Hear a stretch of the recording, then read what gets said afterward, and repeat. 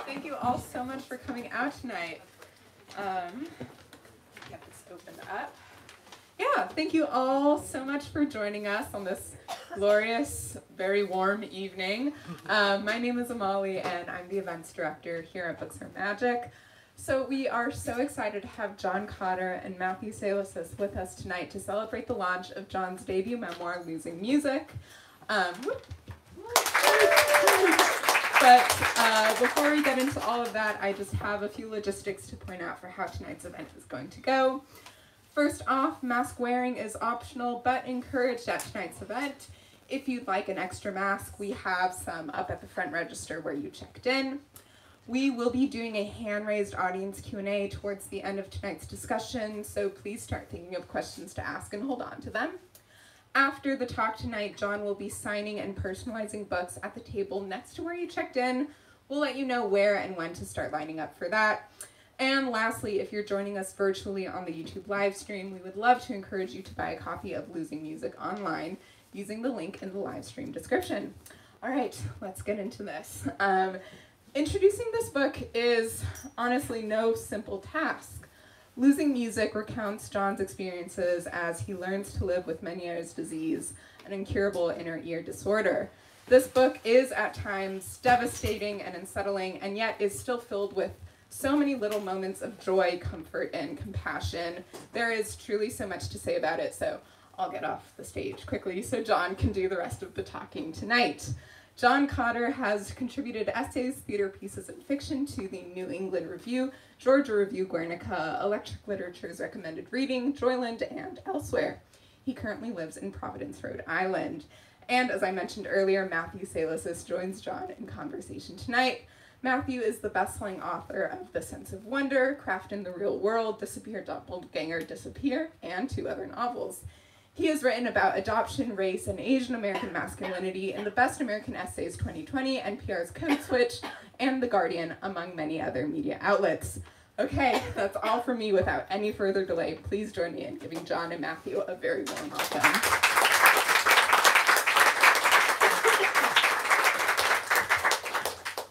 Thanks for coming. I'll start by reading a little bit of the book, just to give you a sense of things.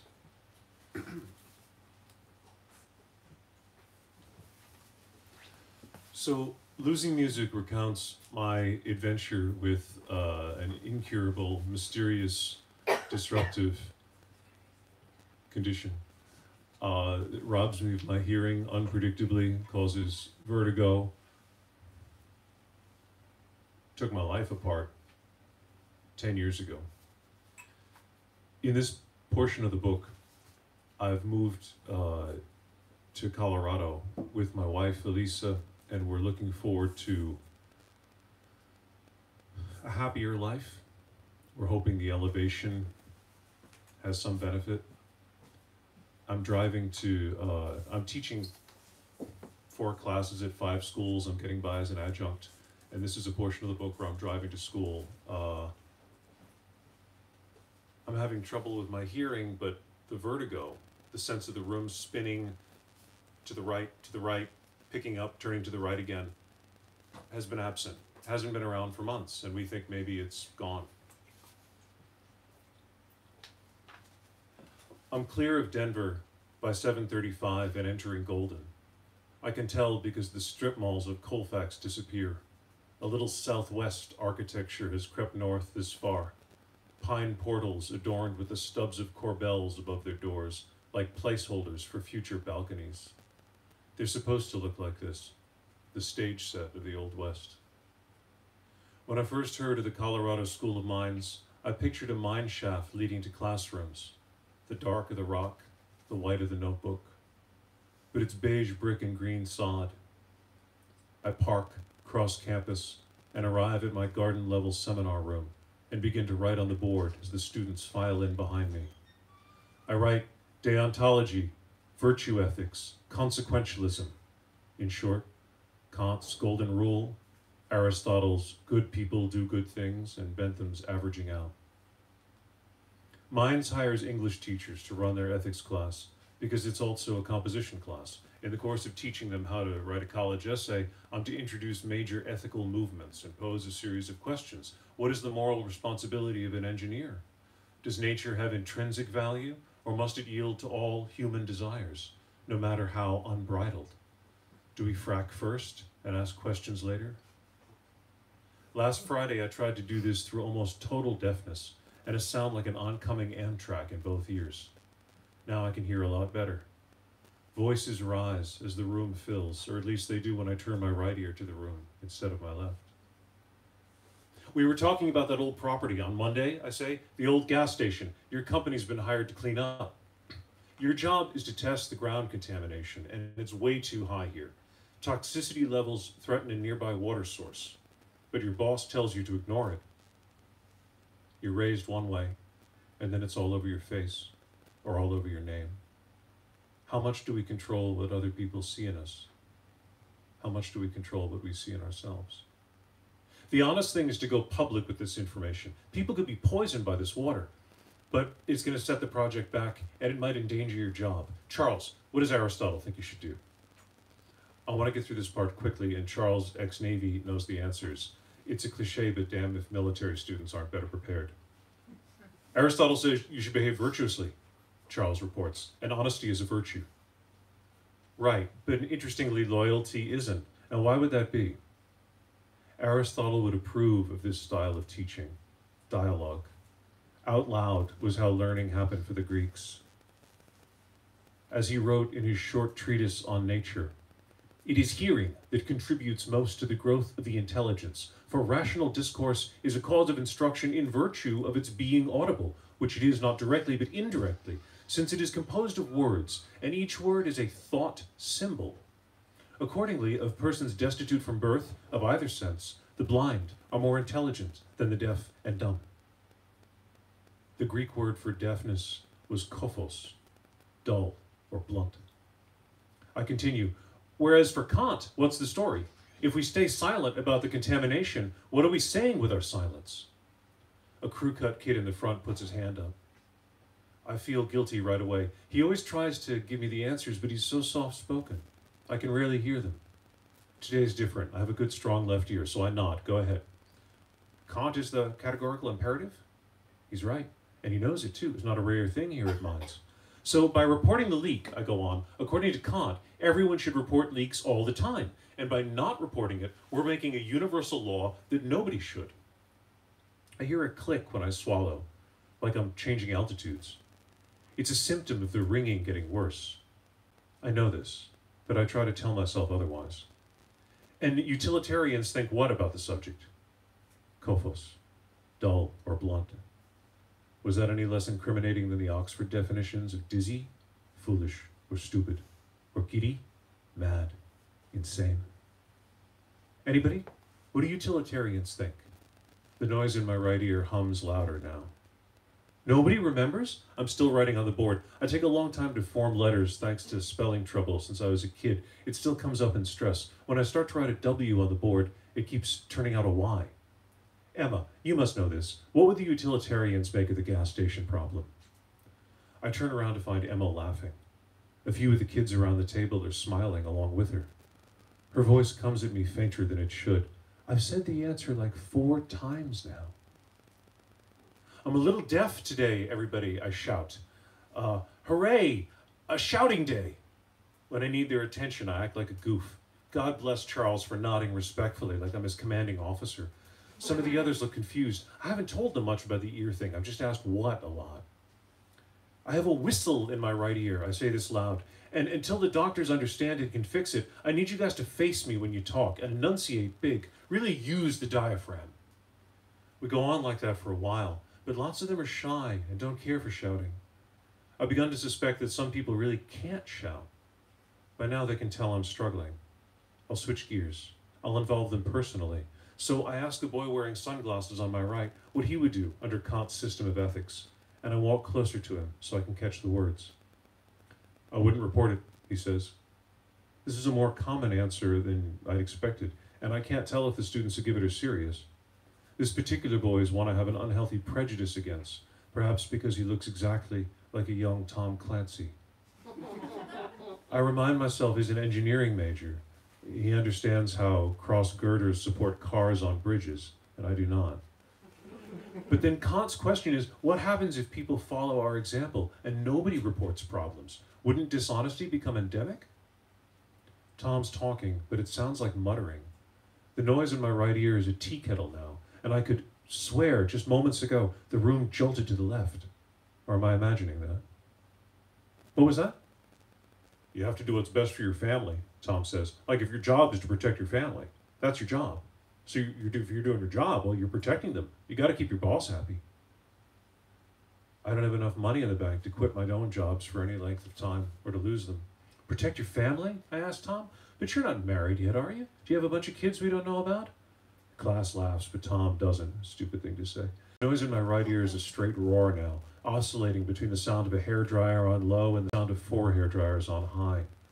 The question is, what if your family drinks from the water source? Don't all families deserve clean water? Frustration spreads like a red stain across my cheek.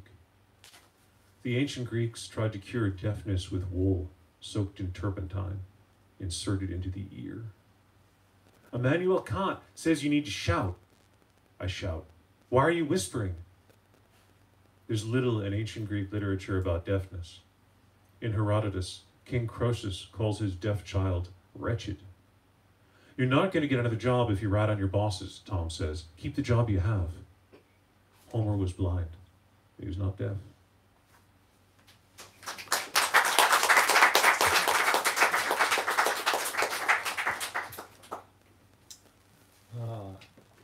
So I've come here today to learn the wisdom of how to write a memoir. I suggest an MFA. Have you considered getting an MFA? I got one a while ago, in fiction, sadly. Has it expired? Is it still good? I'm pretty sure they only last for like 10 years. Yeah. You have to renew them, right? So that passage that you read, actually I was wondering about that even. I'm thinking about writing a memoir for people who don't really understand the experience that you are going through. And I kind of, when I was reading it, thought of that passage as a way that maybe you were trying to give people, put people through the experience so that that would be a context for how they could read the rest of the memoir. And I wonder how much you thought about, right, like how to write in a way that's engaging readers who don't have the same touch points or like context for how to read the rest of the book, and when, you know, that's kind of part one, and then the part two is like, when do you decide to employ these things, right? So that's on like page 20 or something, right? So by what do you mean exactly about the things you're talking about? Yeah.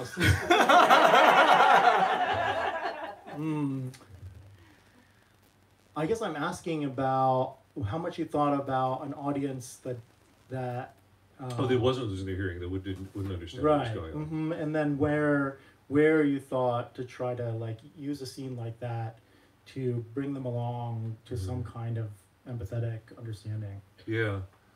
Well, so I figured really early on in the book I would need to have a chapter that, you know, illustrated exactly what it was like, what I was going through.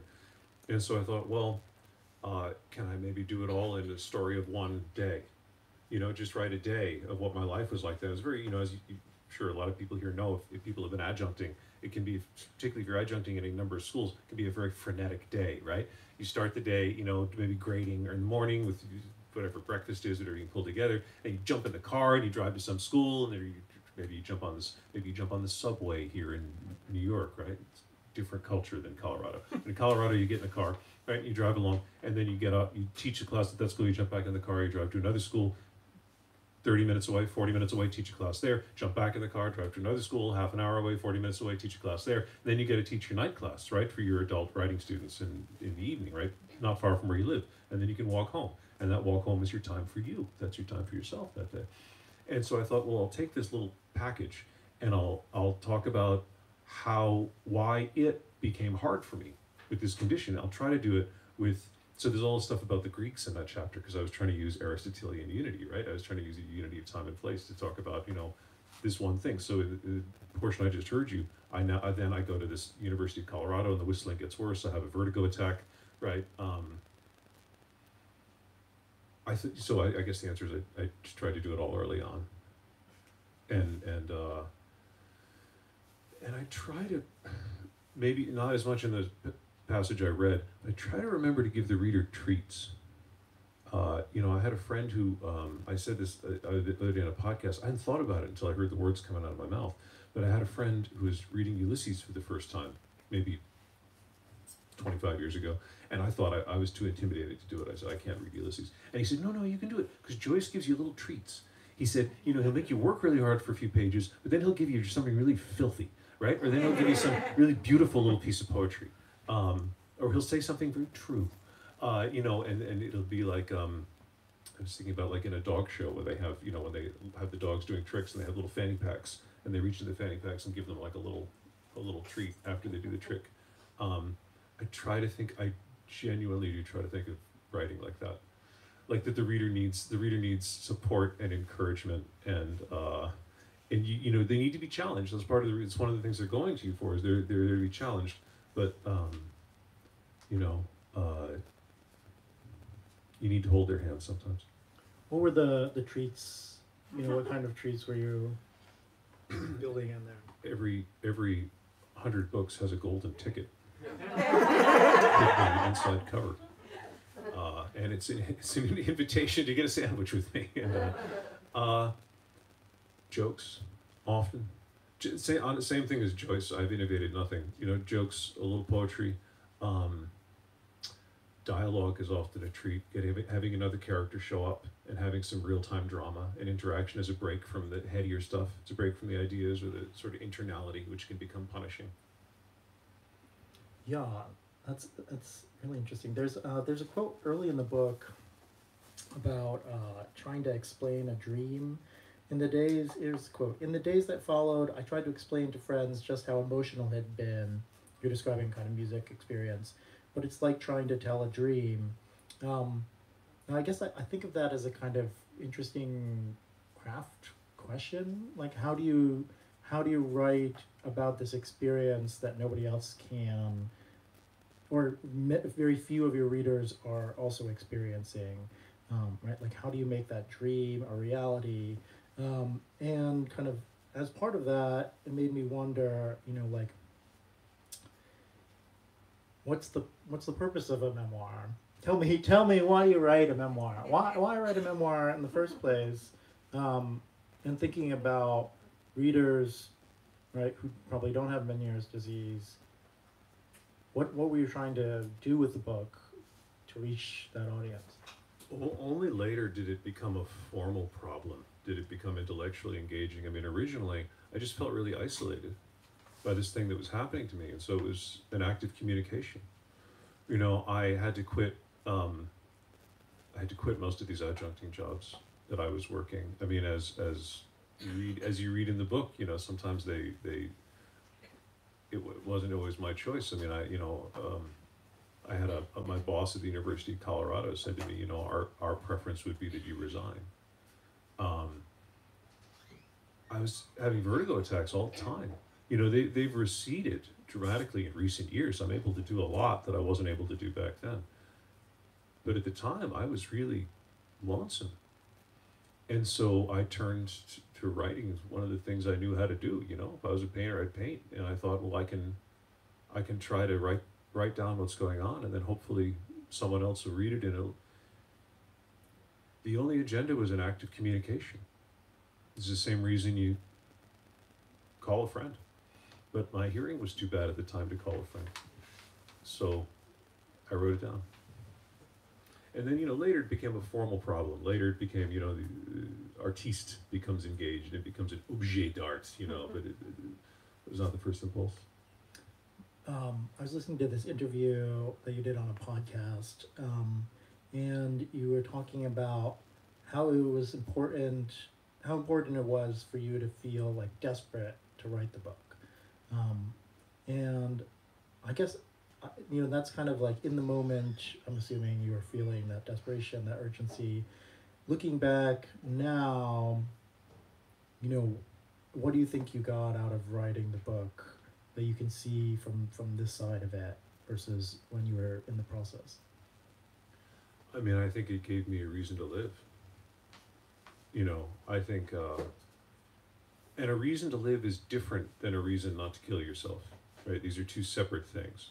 So a reason not to kill yourself, well, the reason you shouldn't kill yourself, and I say this to all of you, and I mean this very seriously, is because, it accuses your loved ones, right? It makes it seem as though they couldn't do enough to stop you, etc., right? So this is why you want to, not kill yourself. That's not a reason to live. A reason to live is something more profound. And for me, the problem of how do I turn this into a book became an interesting problem. And it became interesting enough that it got me out of bed. And it was contrasted pretty dramatically with the novel I was working on before I started this. And when I first moved to Colorado, I was writing this novel that I'd write it here or there. I'd find a few hours at a coffee shop, and I'd get out my notebook and I'd make a few notes. I'd type them up later on. I'd sort of push a scene around. Felt like I had all the time in the world. Didn't feel especially urgent. And I would read these things that all these great artists have said over time. You must, when Rilke talks to the young poet, and he says that you must want this one thing more than anything. You must abandon everything in order to get this one thing. That's not how I felt about the novel project at the time. It felt like an interesting little artistic problem that was engaging me, like you might paint watercolors on the weekend. This book was an entirely different situation. This book became something that I was hoping. I really did think of it this way, and that I would try to use the chapters one after the other. Well, now that Mr. Sachs has arrived, we can begin.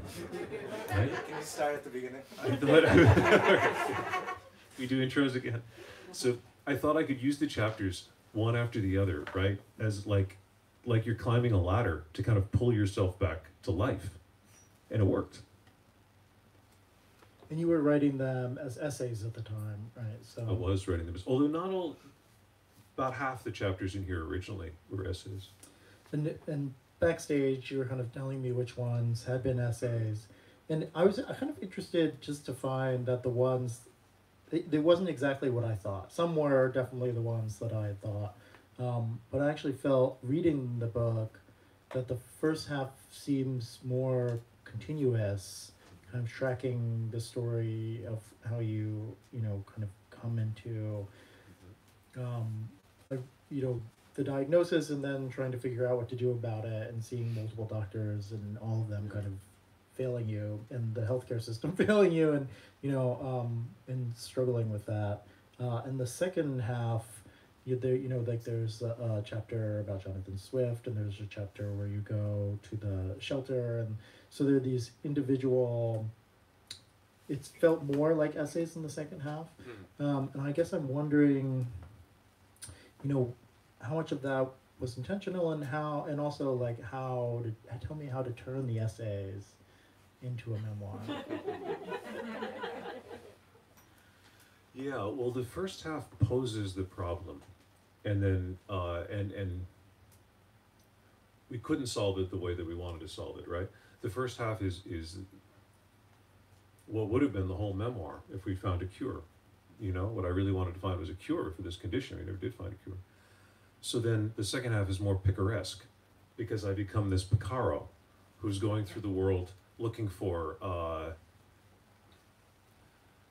reasons to reattach myself to the world, looking for ways to live with this thing that has happened to me. And we also have to deal with this element of time, because the really acute part of this condition, sort of hitting me in my search for a cure, this all took place over the course of about a year or two. But learning to live with it takes longer. Learning to live with it and to live a fulfilling and satisfying life, it takes years, and it's attrition. And so the second half becomes more episodic, partially because it's covering a longer period of time.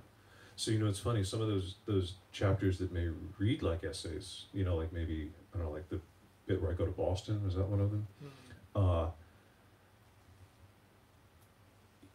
I'd return to a city where I used to live, but I was a very different person. In fact, I was the person I'd been afraid I would become, that I was afraid I would turn into, right?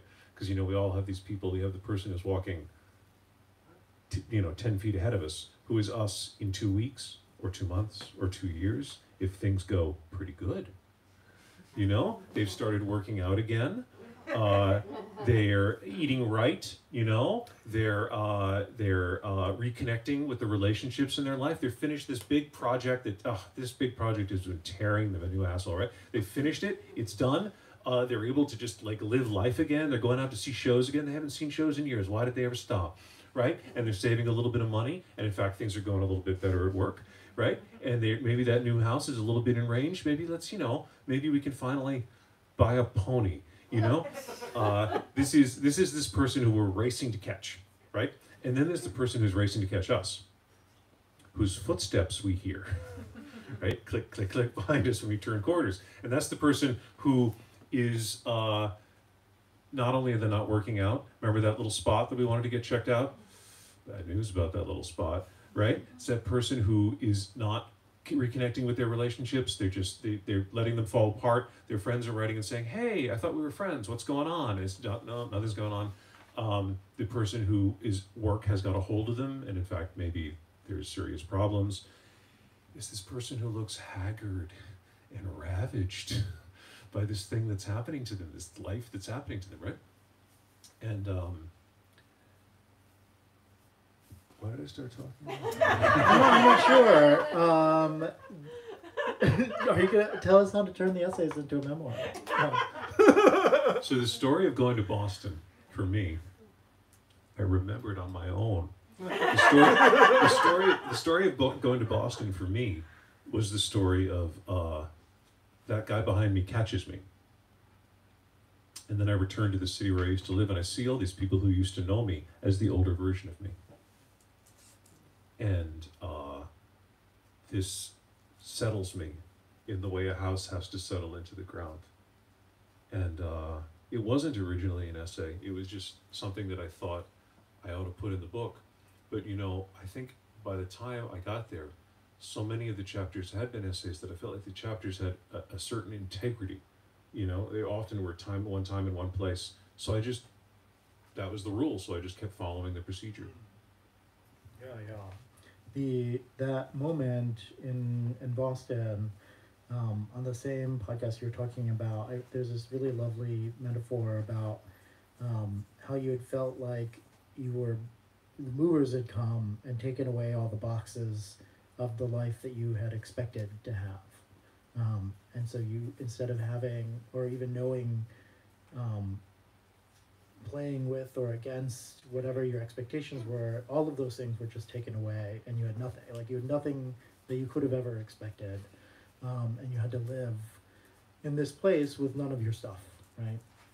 And I've been there's a way in which you can read the book actually as this kind of like movement of a like a white cisgender male, straight male, who believes in a kind of like agency, pull you up, there's a kind of American like individualism, having to kind of face the fact that like what's going to make or break every single day, every single moment for you is completely out of your control, right? And having to come to this place where all of the boxes that were full of like the things that we think we can do for ourselves, the people we think we can make for ourselves, are now gone. And you have to kind of deal with whatever the world is going to throw at you. And because my brain is weird, I started thinking about climate change, and how we're moving into a time, or already kind of living in a time in which the future is something we don't know what to expect of, right? And that's kind of actually, at least there's like, one of the things is, right, like we can't really even imagine what it is, and it's too big for us to imagine anyway. And I've been thinking about these kinds of books where, they're preparing us, and I felt like your book was doing this, maybe kind of preparing us for this moment in which the movers come, and we're facing a world that we don't understand or have never even been able to anticipate. And can you talk about, you know, how you've been able to live in that space, adapt to something completely new, you know, what writing has done in that space? Yeah, it's a struggle, I think, to live in that space. And I think also it comes with the realization. I mean, yeah, I think your reading is accurate, you know. And there's other readings too, right? One of them is that, or just to expand on that, is that it turns out that this guy who thought he had agency never really did to begin with, right? It's a struggle all the time to try to make our peace with this idea that we're not really in charge of our own lives, because we have to believe that we are. You know, we go around, even if we're not deliberately telling ourselves this story, we're maybe unconsciously telling ourselves this story, you know, and now I'm going to do this, and then this is going to happen, and now I'm going to do that, and this is going to happen, and a week from now this will happen, and a month from now this will happen, you know, and we really struggle. And I think each individual, for me at least, it hasn't evolved into a holistic philosophy, aside from what's in the book, aside from, you know, we have to try to make the choice to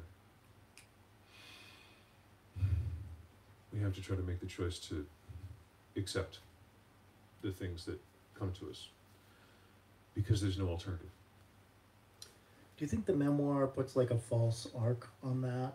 In that, right? Like you were talking earlier at dinner about one of the things you're trying to do when turning it into a memoir is like to identify a larger arc, because the memoir has to have an arc. And this kind of the ways that we expect stories to give us a certain, right, to create expectations and then fulfill them, or like blatantly unfulfill them. You know, lining that up, that kind of like determinedness with the kind of uncertainty of what you're actually facing. Did you feel that tension there between the project and? Yeah, it's very difficult. Yeah, you know, I didn't want to tell the story of, you know, I mean, memoirs have a certain, it's the inspirational books are in a adjacent shelf, right? So many memoirs that we read are about celebrities, and they're doing great. and they're just like us, John. I see that more and more every day. There's you know, a lot of them started in humble places. They had struggles, you know, and now they're doing great. And so I think the form of the memoir is always trying to push us toward, and here's what I learned that I can give to you, right? And always trying to push us toward, thank heaven this all happened, because I'm in the place that I am now. Or thank heaven it made me the person I am, the strong person I am, is able to bear this thing that I can bear now. I was very adamant that I didn't want this book to become, thank God I got sick, right? Because here's all the lessons. And unfortunately, I wasn't able to write the book that said, and here's the one weird trick that I used to become cured, and you can use it too. Which meant that it had, but there's always arcs. There's always an arc. It just might not be one we're aware of. You know, when a cat looks at things, the cat just says, is it a mouse, is it a bird? Is it a mouse, is it a bird? You know, it's looking at you and it's like, is it a mouse or is it a bird, right? And it just still doesn't know. It's just why it stares at you the way it does. It just doesn't know, you know? And that's really all it cares about. You know, it doesn't think to itself, you know, oh, you know, looking at the shelf over here. Oh, Willard Spiegelman has written a book about Amy Clampett. Oh, that's interesting. I wonder if he'll give her later work as much prominence as her earlier work, you know, because her juvenilia is interesting in a different way than this when she started publishing with the New Yorker, etc. Right? Cats don't give a shit about that. Well, in the same way, when we're, you know, we need to try to find a different arc than maybe the one that we're fixated on, the one we're focused on, you know. And for me, the arc of the book is related to losing my hearing, but the book that I set out to write, the book that I finished writing, I don't think really is a book about primarily about hearing loss, you know, or about chronic illness. I think hopefully it's a book about living at the whim of chance, living in the lap of luck, good luck and bad luck. And it's about living with loss and orienting ourselves toward that loss, which is a bit of a broader subject.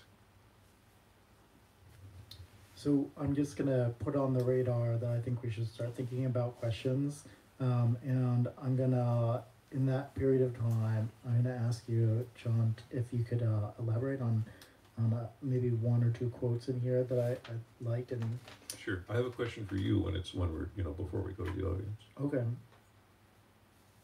I don't think that's how this works. So I was thinking about this at dinner too, because of the way we're at the, anyway, the quote is, "Even if our tastes begin as a pretense, they soon become who we really are. And one of the great lessons I learned was to periodically try to disrupt that ossification." Just kind of expand on that, because people probably haven't read the book yet. Oh, sure. Well, I mean, that was originally the context of music. You know, I used to go to the, I wasn't someone who had like taste in music that people, you know, that anybody really admired. But what I tried to do, but sometimes you start in a place like that, and then it gives you permission to explore, you know, because I never had, right, like good taste in music. I could have any taste I wanted. It didn't have to stay. I didn't have to follow what everybody, you know. So I would go to the library and I would just get handfuls of CDs. Does everyone here know what a CD was? It's like a disc that you put down. You put a needle on it. I would have these handfuls of CDs that I would come home with, and I would just listen to. I would just grab a handful of opera CDs. And I was listening to 10 operas at random, or you know, I'd listen to a bunch of old Torch songs, a bunch of Duke Ellington, you know, early jazz, or I would listen to you know, ambient music or whatever. I would just grab these big handfuls of things. And it showed me so much. I mean, I think this is so important, you know? So I try to, you know, we all know people who their development and their taste stopped at about age 22. But then Instagram tells them what they like, right? What's that? But then Instagram tells them what they like. That's right. That's right. Yeah. That's what you're talking about. You're talking about that at dinner, right? How Instagram is trying to figure out what you like so it can just give you more of what you like. And then you never have to go anywhere else, right? We're surrounded by these things that are keep trying to figure out, these algorithms trying to figure out what we're liking. And maybe that's why you asked. That's an interesting point. Yeah, That's right. It's a way to disrupt. Right? Randomness, chance, luck is a way to disrupt this thing as well, right? Luck can be on our side too. Luck can be good luck. It doesn't just hand us misfortune if we're able to steer it. Yeah. Anybody ready to ask a question? Oh yeah. Go ahead. Was any of this helpful in learning how to write a memo? Everything's helpful in learning how to write, I think. It's very diplomatic. It's like a United Nations speech. If not, there's this point on page 233 where you say there's one of these two answers is true, but you don't know which, and I wonder if you know now. It's one is. So your friend is asking you like what you've done that makes you seem like you've kind of been able to come to some sort of acceptance, or at least look like you've come to some sort of acceptance. And at first you say, "I've learned how to put on a better act," and then you say, "That's not true. Forget that I said that." I think the answer is, "I'm gradually forgetting how to be the person I used to be. I can't separate me from it anymore." Maybe that makes it easier. One of these answers is probably true, but I don't know which. What do you think now? I've learned to forget. I've learned to not ask the question. I've learned to not ask why I seem to be getting around better. I've learned to just trust in it. It's a little bit of both. That's great. Yeah, there's a lot of wisdom in this book. Questions? Yeah, great. So, I know that you sort of already talked about Ulysses, and I'm afraid that, and you also talked about celebrity memoirs, and so I kind of know that the answer to a question about what memoirs sort of either intruded upon you or were there as maybe perhaps even powerful models for you might just be an answer like, yeah, nothing, because maybe those weren't important to you at all. But I'm I would put the question, either pick up that, or if you like, were there texts that you were struggling with as you went through this, things that were kind of problematic alternative paths? You know, I guess what I'm just asking is more generally, what was the literary dimension of your experience going into this? Were you looking at certain writers, books that were haunting you in any way, or were you just like, were you coming to those later after you had sort of started down the path?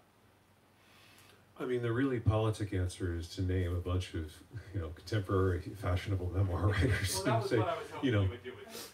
for sure. What did he just say, Mr.? He said that was what he was hoping for. Yeah, it's not the answer. It was very granular. I think probably most of the things that were influential in writing the book were things I'd read 10 or 20 years earlier and that had just got really ground up real fine. I think I'm someone who was fortunate enough that I have been involved in a lot of different literary enterprises of one kind or another. I mean, I was doing slam poetry for a number of years, and after that I ran an arts review site and I wrote a bunch of book reviews, and years after that I tried to write a bunch of short stories and they were all really bad, and then time went by and I didn't really study the form, I didn't really think about it very much, and then I tried to write a bunch of short stories and they were better all of a sudden. And I think it just, I've been exposed to all these different ways of telling stories and ways of manipulating language and ways of handling thought. And I think that when I sat down to work, they gave me 100 small ways to solve 100 small problems. I really do think it was a book that there wasn't an immediate model for what I was doing. It was, took 20 years.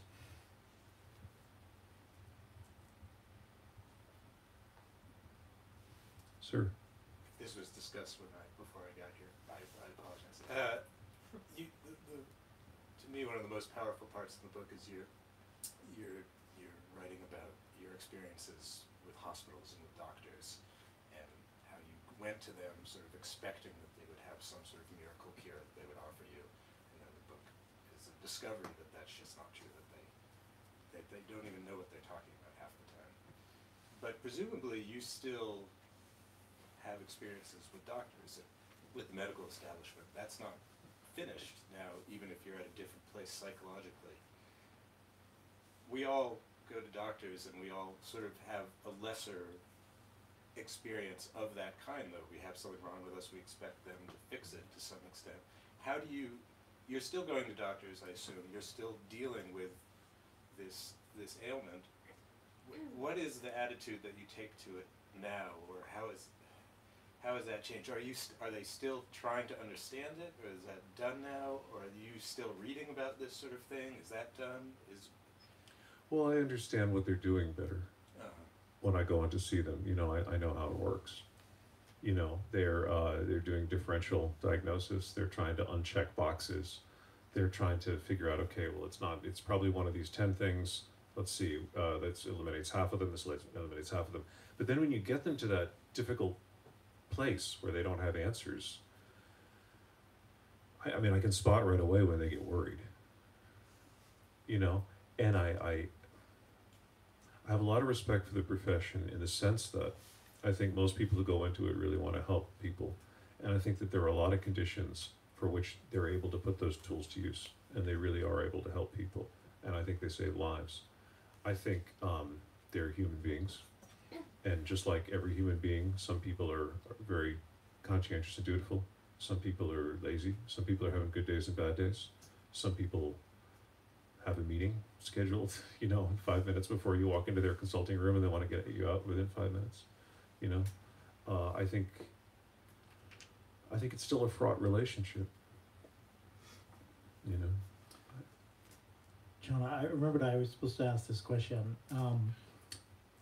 My partner is a poet, and she wanted to know, and I think it's an interesting question. Did losing music change your relationship with the music of your sentences? They're all I have. I mean, it deepens my relationship with poetry.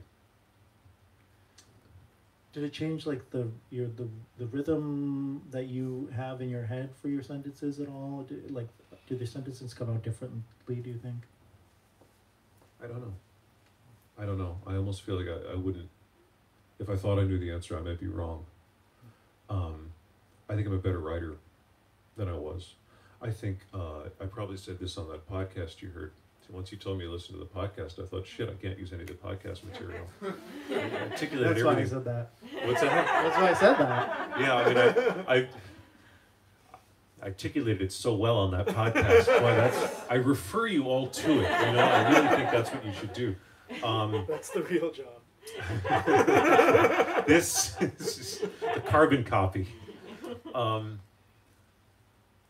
You know, I keep saying this quote when I talk about the book, and I don't know, it was a jazz musician who said it, and I don't remember which jazz musician it was. It might have been Chet Baker. I don't know. He said if you are a trumpet player and you don't play the trumpet for a year, you become a better trumpet player. Right? This sounds very counterintuitive. This is not probably good advice for living. not good advice for doing like microscopic surgery or for like driving, right? But in my life, it is often proved to be true. And I think I had been artistically not doing anything very interesting for a few years before I wrote this book. And I think I'd also been personally through this very harrowing experience. And I didn't have any expectation when I sat down that I would be better at writing a book, but I was. And I think I made a real effort. The nonfiction form challenged me because I made a real effort to get better at looking and describing, to do this thing that they taught me in art class. When I went to art class, like I took a summer art class at this school that would eventually become my high school in the Cranston Art Building.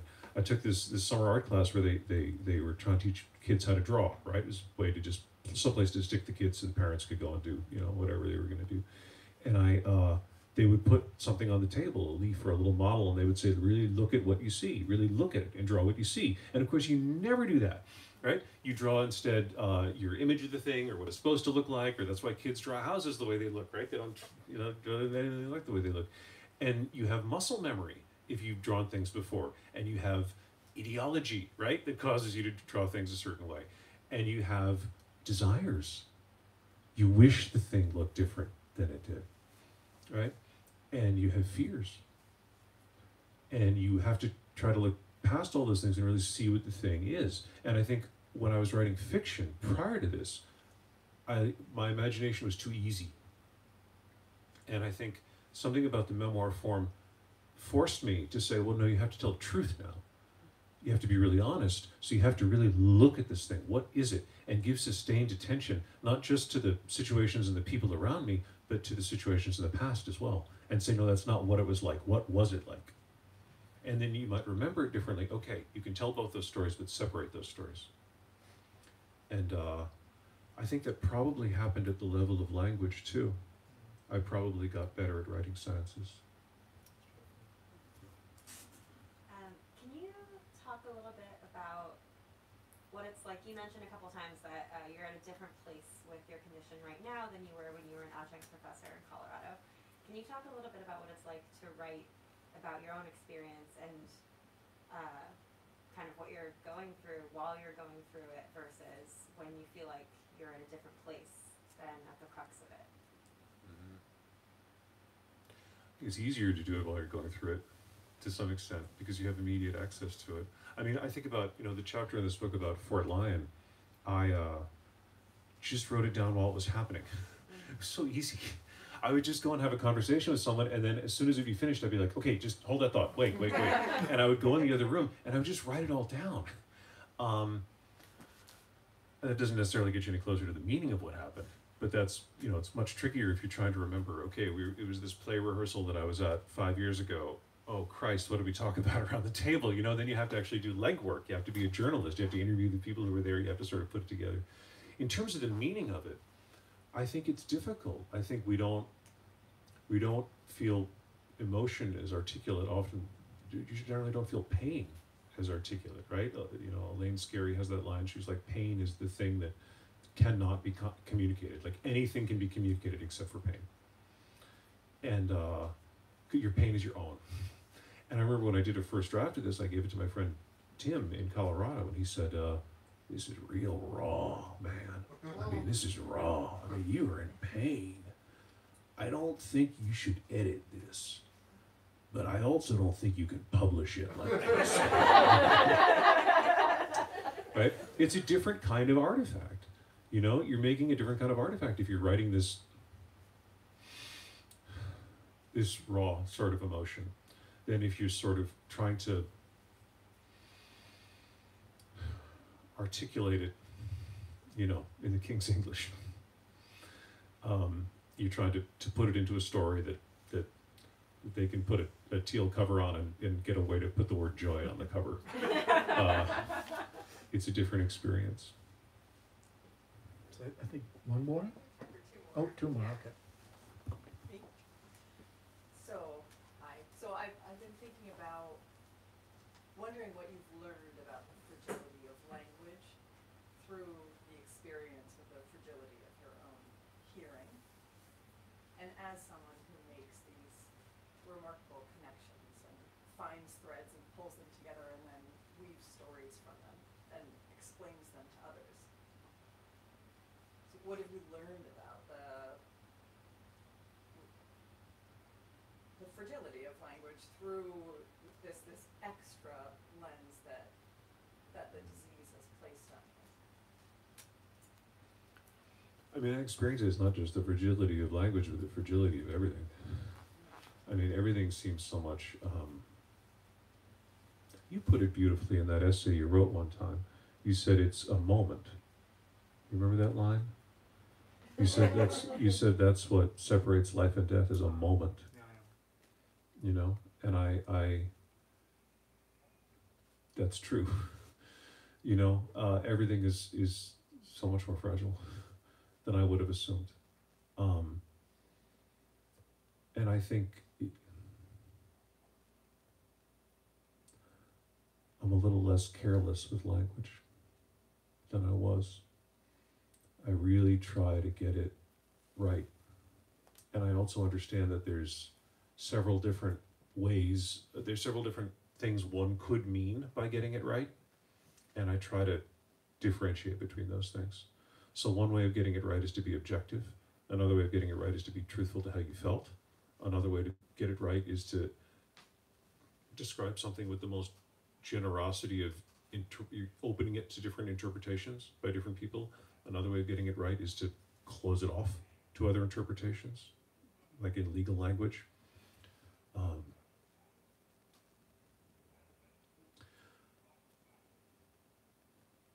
But I also am just very much in love with language, you know, because this is so beautiful, and you can make so many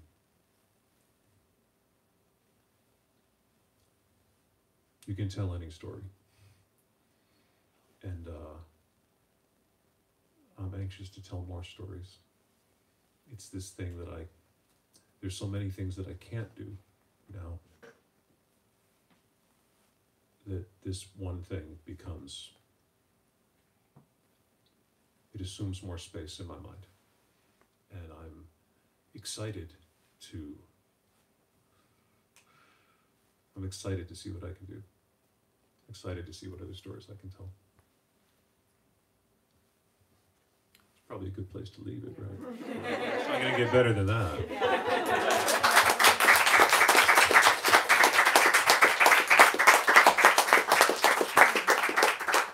Thank you all so much for coming out tonight. Thank you, John, for celebrating this fantastic launch with us. And thank you, Matthew, for moderating such a wonderful conversation. As I said earlier, John is going to be signing and personalizing books at the little alcove next to where you checked in. My coworker Jules is gesturing right now to where that is. So it's a little bit hidden right now, but we're going to ask that you all kind of line up down the center aisle and curve around. And please make sure to grab your personal belongings so that we can start to break down chairs and rearrange our space. Again, we have additional copies of Losing Music available for purchase at the desk where you checked in, as well as Matt's most recent novel, The Sense of Wonder. Okay, that's all. Let's give these two one more round of applause.